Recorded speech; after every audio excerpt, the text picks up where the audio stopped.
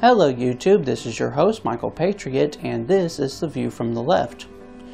For a long time now, there's been a political discussion about a single-payer universal healthcare system, a system in which the government pays for any and all medical expenses for all individuals.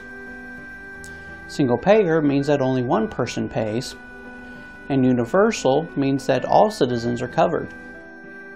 Current healthcare bills propose a 2.2% increase in payroll or self-employment tax, but in return you will not pay deductibles or a monthly health insurance bill. For the average American household, you will save at the very least $3,000 a month. But there is almost a cognitive dissonance in the thinking that raising taxes is the worst thing that you could possibly do, even when it will save you money. Not just in the long run, but also month by month.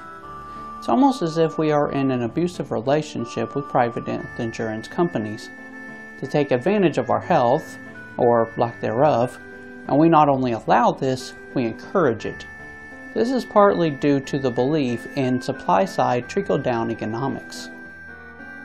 This is the belief that if we make the rich richer, then that will trickle down to the working class through competition to lower the price of goods and services. But this line of thinking failed. It failed during Reagan's presidency, and it failed again during Nixon's presidency.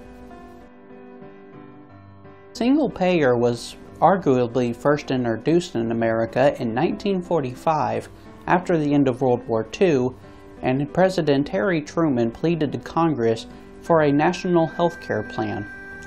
It was revitalized by Hillary Clinton during the first few months of her husband's pregnancy by the way of the National Health Security Act. The Republicans dubbed this Hillary Care, much like they dubbed Obama's healthcare reform Obamacare.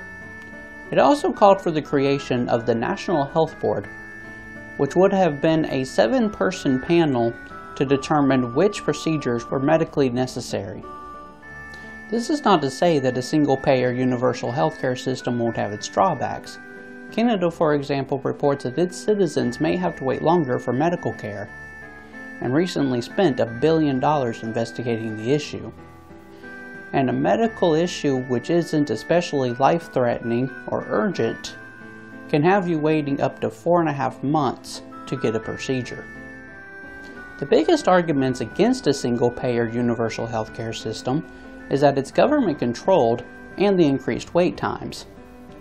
You see, some people have an issue with things being government controlled because they believe that a government that governs least governs best. I for one agree with Jon Stewart in his debate with Bill O'Reilly in 2012 when he said that a government that governs least doesn't necessarily govern best, but a government that governs best does govern best. The arguments for a single-payer universal healthcare system is that everybody will be covered, it'll decrease the amount of paperwork so that doctors can spend more time focusing on their sick patients, and it'll lower the cost of health insurance for everybody so parents won't have to decide between putting food on the table or taking their sick kids to the hospital. Now you may think, I don't want the government to take money out of my paycheck every month in order to pay for health insurance.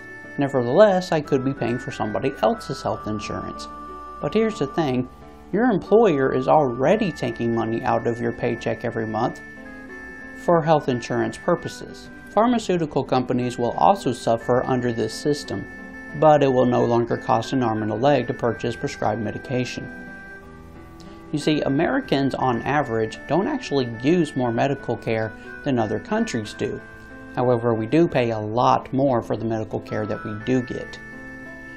Some of you may have also heard of a public option, which is a government-run insurance which costs less than private insurance.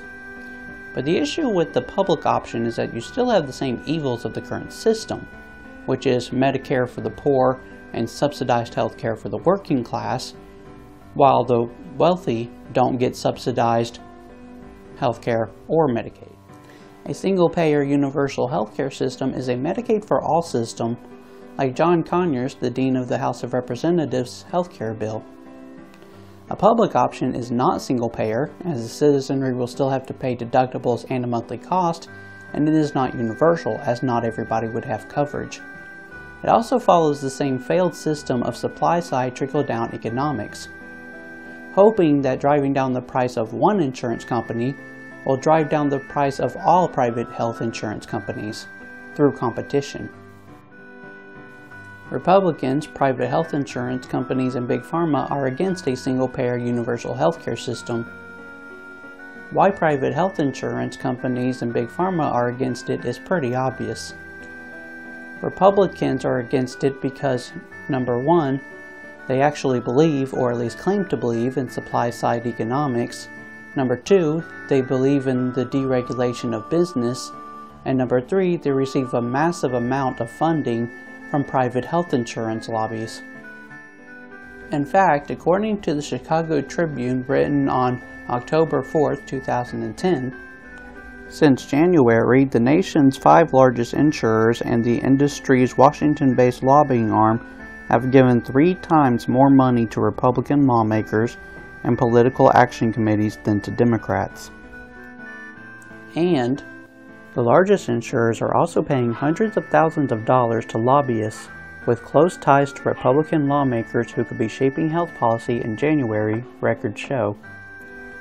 The next day, the Los Angeles Times reported, "The industry would love to have a Republican Congress," said Wendell Potter, a former executive at Cigna Corporation, one of the country's biggest insurers. They were very, very successful during the years of Republican domination in Washington. A running joke in politics is that even though the Republicans want to repeal Obamacare, they don't actually have a health care plan in order to replace it with. Until now, as The Atlantic reports, the GOP plan would expand health savings accounts, offer refundable tax credits to subsidize the purchase of private health insurance and decrease dependence on employer-sponsored plans, cap the tax exclusion for employer-provided health insurance, allow people to purchase health insurance across state lines, provide $25 billion in funding for high-risk pools over 10 years, devolve Medicaid to the states either through a block grant or a per capita allotment, partially privatize Medicare beginning in 2024 through a premium support option. There's no estimate for how much it would cost, how generous the tax credits would be, how many people it would cover, or how many people would be forced off of Medicaid or their Obamacare exchange policies. So basically, for all of their talk about how terrible Obamacare is, Republicans still don't have a better plan, as a House GOP aide told reporters. It is a framework. So, in summary, the Republicans don't actually have a comprehensive health care plan. They still believe in an outdated, failed system of supply-side economics, which is essentially making the rich richer because that will somehow make the poor richer, and they don't want to lose a massive amount of funding that they get from private health insurance lobbies. The Democrats have Obamacare, but that was really only a short-term solution. What we need is a long-term solution. Now, in my opinion, single-payer universal healthcare system might be a big debate right now, but in a few years, we'll wonder how we ever lived without it, like with education and Social Security.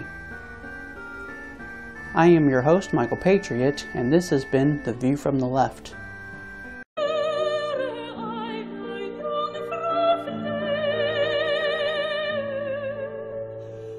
Still